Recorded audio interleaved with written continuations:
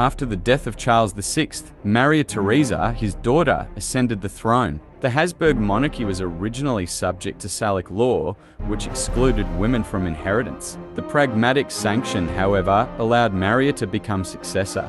This became a European issue that started the Austrian War of Succession. Frederick II, King of Prussia, managed to strike first, launching an attack on Silesia, a rich region of Central Europe, in mid-December 1740.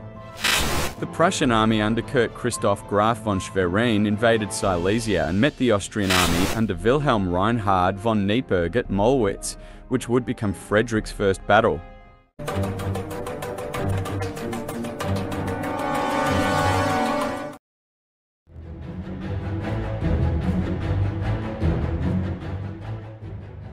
The Prussian army had massed quietly along the Oder during early December 1740, and on 16 December, without a declaration of war, Frederick moved his troops across the frontier into Silesia. The Prussian force consisted of two corps totaling 27,000 soldiers, while Silesia was defended by an Austrian garrison of only 8,000 men. The Austrians were able to offer only light resistance and garrison a few fortresses.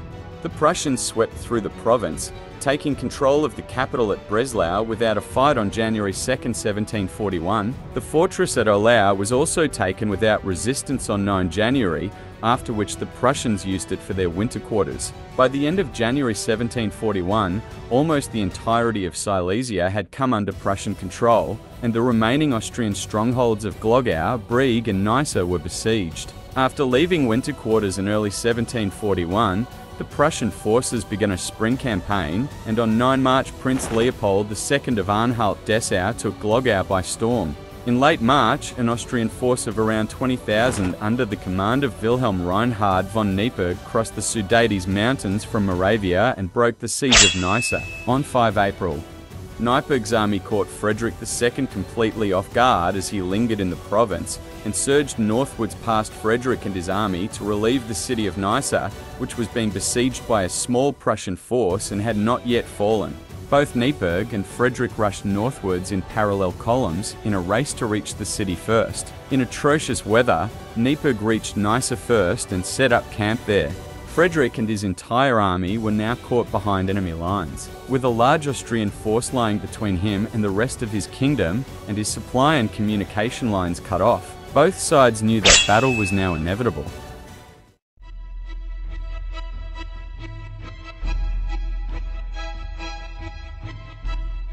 Captured Austrian soldiers told Frederick the exact position of Neipperg's forces at Mollwitz, and the morning fog and snow allowed Frederick's army to advance undetected to within 2,000 paces of Neipperg's camp. Most commanders would then have given the order to charge the camp and rout the Austrian army, but since Frederick had never fought a campaign or a battle before, he instead decided to deploy his army in a battle line. There was very heavy snow on the ground, which caused snow blindness, and Frederick miscalculated the distance to the river on his right. He deployed several of his units behind a bend in the river where they could take no part in the battle, and several more units were deployed perpendicular to his two battle lines on the right flank. It is said that Schwerin commented early on that Frederick miscalculated the distance. Neipperg was unprepared for battle when he discovered Frederick's entire army was approaching. Not only were Austrian troops still in bivouac and cooking food, but they were scattered across 3 villages, with their front facing away from the Prussian advance. Had the Prussians attacked at this time, they would have encountered only disorganized resistance. Because of the 2-hour delay caused by Frederick dressing his battle lines, the Austrian army had the opportunity to concentrate its forces and form a battle line. By the time the forces engaged one another just before p.m.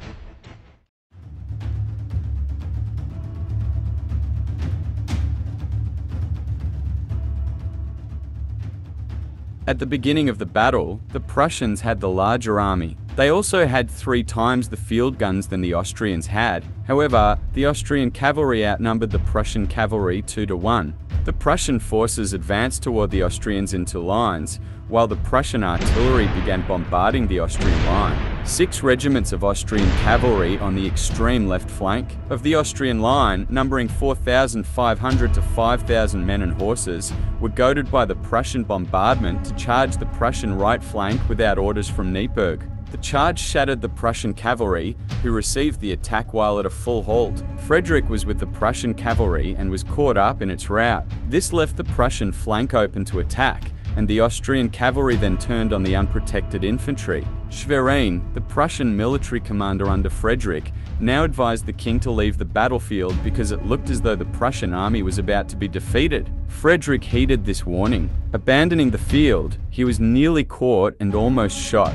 Frederick's absence allowed Schwerin, a veteran general, to take command of the troops himself. At this point of the battle, the scene was chaotic.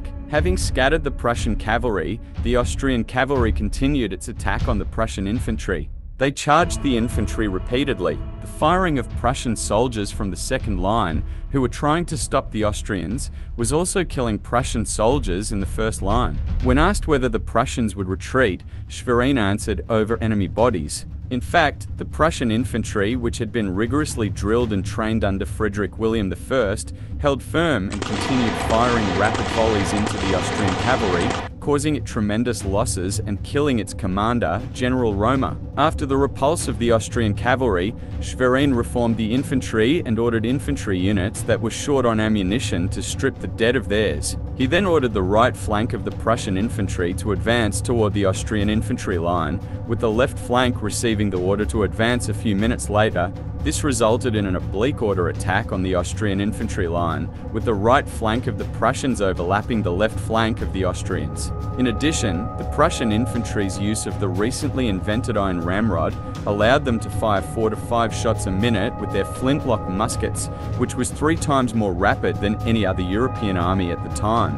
This combination of discipline and firepower quickly overwhelmed the Austrian infantry, which consisted of a large number of raw recruits lacking the training of the Prussian infantry. Soon, the Austrian line collapsed from left to right, and the Austrian army was routed from the field.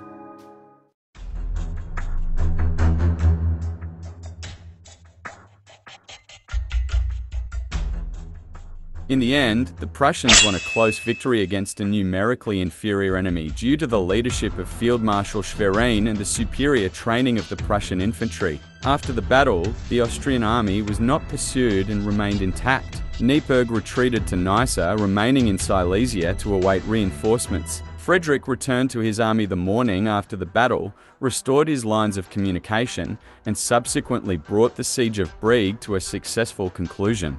After the battle, Frederick censured himself for his mistakes and learned from them, writing later that Mollwitz educated him and his army. The battle showed that Frederick could depend on the superior training of the Prussian infantry in a battle which had proven itself able to withstand the charge of Austrian cavalry.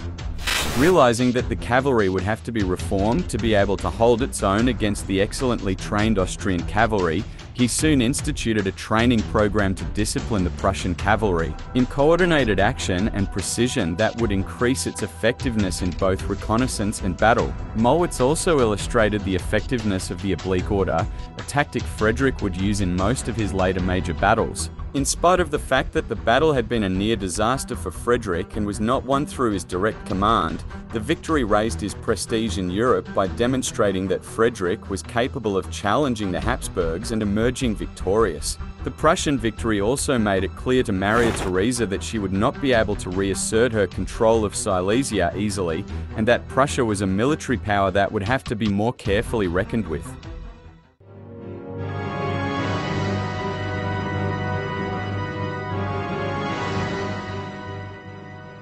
After Austria's failure at Mollwitz to repel the Prussian invasion, other powers were emboldened to attack the beleaguered monarchy, widening the conflict into what would become the War of the Austrian Succession. France declared its support for Prussia's seizure of Silesia in the 5 June Treaty of Breslau, and in July it joined in the Treaty of Nymphenburg, by which France and Spain committed to support Bavaria's territorial claims against Austria. French forces began crossing the Rhine on 15 August, joining the Bavarian forces on the Danube and advancing toward Vienna, while a Spanish Neapolitan army attacked Austria's holdings in northern Italy. Saxony, formerly an Austrian ally, now joined the French alliance, and Britain declared itself neutral to prevent French or Prussian attacks on Hanover. Faced with the prospect of a total partition of her realm, Maria Theresa worked through the following months to regroup and prepare a counterattack. On 25 June, she received her formal coronation as Queen of Hungary and Pressburg and began trying to recruit a new army from her eastern lands. In August, she offered Frederick concessions in the Low Countries and a cash payment if Prussia would evacuate Silesia, though she was immediately rebuffed. Meanwhile, fresh enemies attacked Austria on multiple fronts. The Franco-Bavarian force seized Linz on 14 September and advanced through Upper Austria, reaching the vicinity of Vienna by October, while Bohemia was simultaneously invaded by the Saxons. Seeing Austria's distress, Frederick opened secret peace negotiations with Neipperg in Breslau, even as he continued to publicly support the League of Nymphenburg. Although Prussia was allied with the French, the idea of France or Bavaria becoming the dominant power in Germany through Austria's destruction did not appeal to Frederick. With British urging and mediation, on 9 October Austria and Prussia agreed to a secret armistice known as the Convention of Klein-Schnellendorf, under which both belligerents would cease hostilities in Silesia though maintaining their appearance, and Austria would eventually concede Laos Silesia in return for a final peace to be negotiated before the end of the year. Neipperg's Austrian forces were then recalled from Silesia to defend Austria against the western invaders, abandoning Neisse after a sham siege in early November and leaving the whole of Silesia under Prussian control.